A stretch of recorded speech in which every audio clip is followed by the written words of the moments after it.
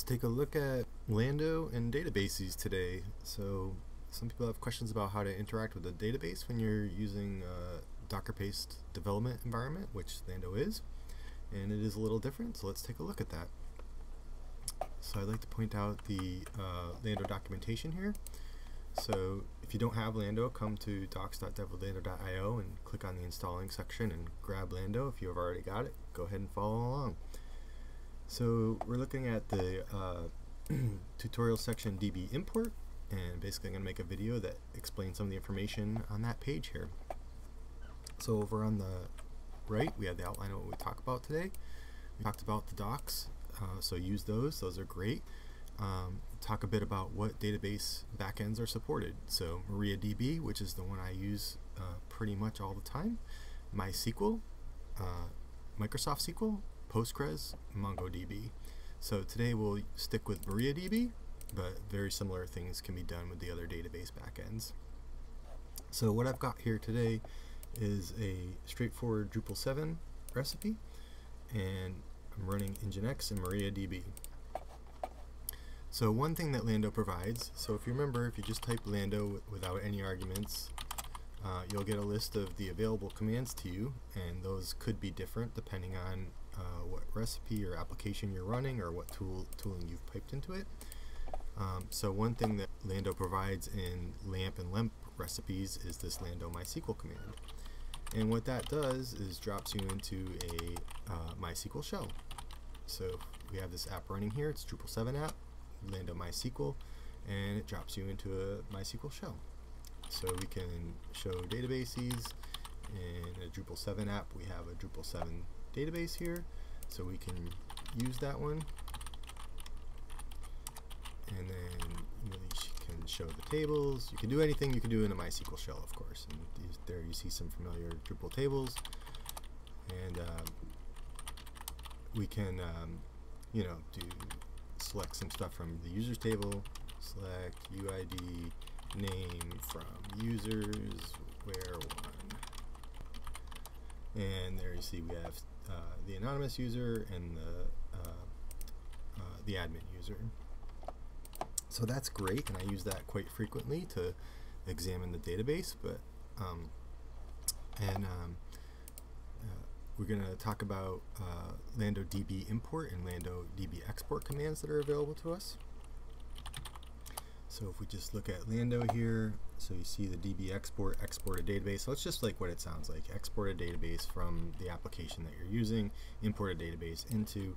If you want to get a little additional help, then this works with any command. So Lando MySQL --h, and you can see what you can do with that. So if you want to specify a host, you can drop into, if you have two database containers running and you want to drop into a specific one, you can specify the host. So that help flag is very helpful.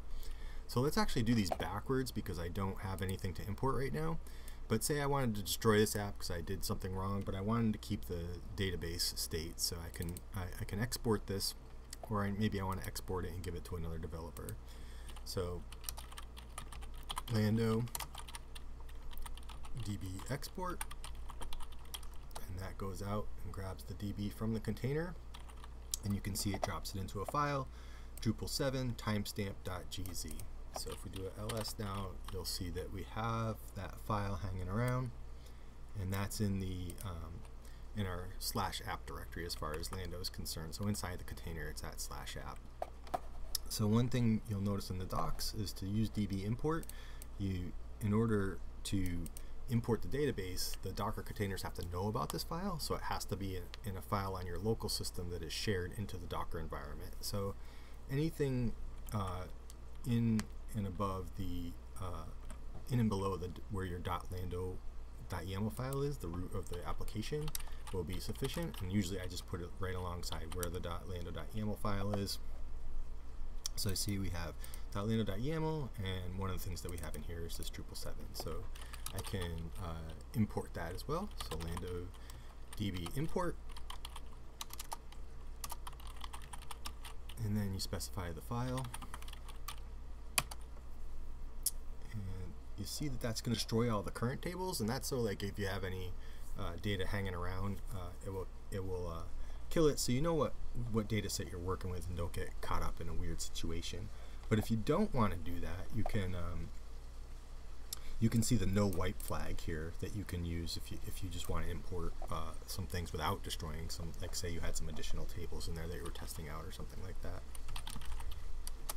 Great, so those are super helpful commands.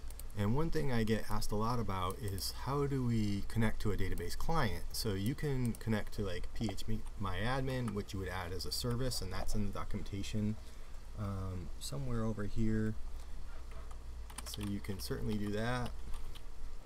You can read about that here on PHP MyAdmin. What we're going to do today is connect to the SQL Pro client, which is what I use on a Mac a lot. If you're using Linux, you can use something else. I know some people connect their databases with PHP Storm. So for example, we'll use SQL Pro today, but the technique we use here is going to be very similar. What you basically need is the right information. So Lando Info is the way to get a lot of information about your application, and one thing it's going to give us is information about the database container. So the external connection to the database is going to give you a port, and since Docker destroys and spins up containers all the time, that port's going to change all the time. So Lando Info will give you access to that port. So then you head over to SQL Pro, and usually I name this after the URL of my application,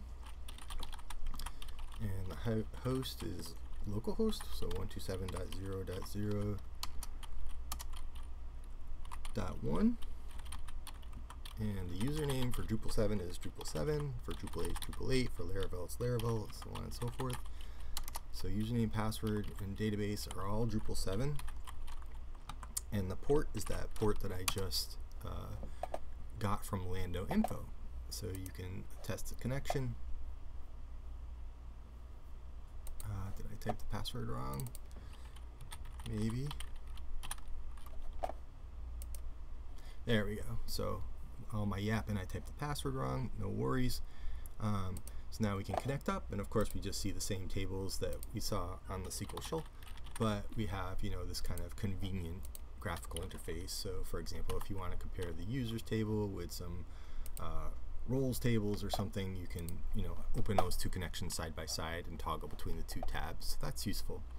So that's just some information about working with Lando and your database containers. I hope that's helpful. If you have questions, hit us up in the Slack. Thanks for watching.